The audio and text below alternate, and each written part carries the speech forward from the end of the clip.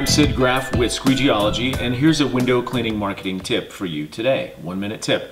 And one of the biggest things that you can do to increase your business is simple.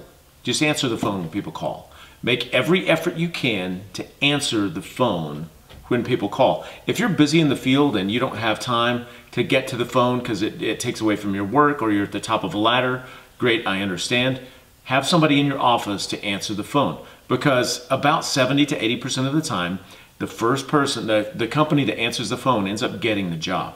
Because when someone's looking for window cleaning services right now and they're calling to get estimates and such, once they get an answer and somebody says, yes, we'll be there tomorrow to take a look and get you an estimate, we can put you on the schedule, then they feel satisfied and they don't usually keep looking. Flip side of that, if it's a commercial job, usually they have to get 3 bids, etc. That's fine. But I'm just talking about the residential window cleaning market. If you answer the phone, you're most likely to get that job.